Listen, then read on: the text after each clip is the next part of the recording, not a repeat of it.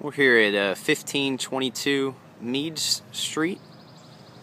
You can see you have some very nice landscaping in the front there.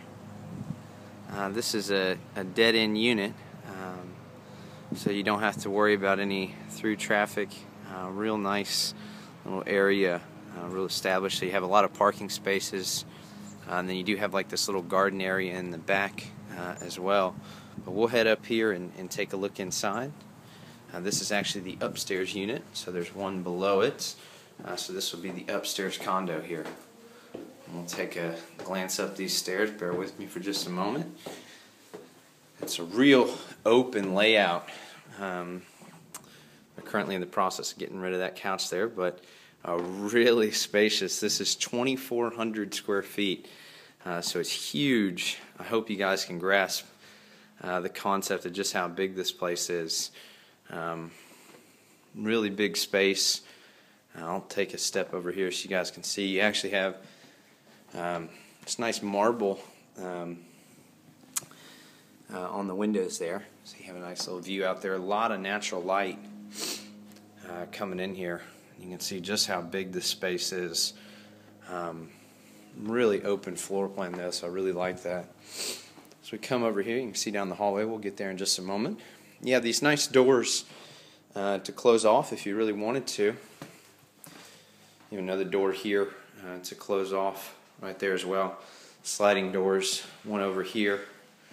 Here's the laundry room right here with washer and dryer will be included. These are brand new. You guys can enjoy those. Nice space for do your laundry and everything. You have real open kitchen there, so you have a ceiling fan up there as well. You have your stovetop and your oven straight ahead, dishwasher, your fridge off to the left, and straight over there you do have, straight back you do have a little storage space straight back into the right over there. Down here I'm just kind of going to aim this down so you guys can see, but you do have like a little patio area right there that is shared with the downstairs neighbor and a nice little backyard, so definitely nice. We'll take a glance over here. So this is actually not considered a bedroom because it doesn't have a closet, but you can see still just how big this thing is. I mean, it's huge. A king-size bed can fit in here. Probably like 3 or 4 king-size beds can fit in here. It's absolutely huge, excuse me. And here, this is actually like a little wet bar area. So you have this cool looking window, some shelving to the left as well as to the right there. Some additional storage space for any liquor, I guess. And then you have, I'll show you guys, so you have like this little bar where you can close half the door, and if the bar is completely closed, you close the other half. So kind of fun there. Or you could use it as a closet, I guess, if somebody needed an additional bedroom. Heading down the hallway, the attic up here, this is off limits, so just to be clear with that. And here you have this renovated bathroom. This is absolutely fantastic. They just finished this probably a couple weeks ago, and you have this tile all throughout. Big bathtub over here.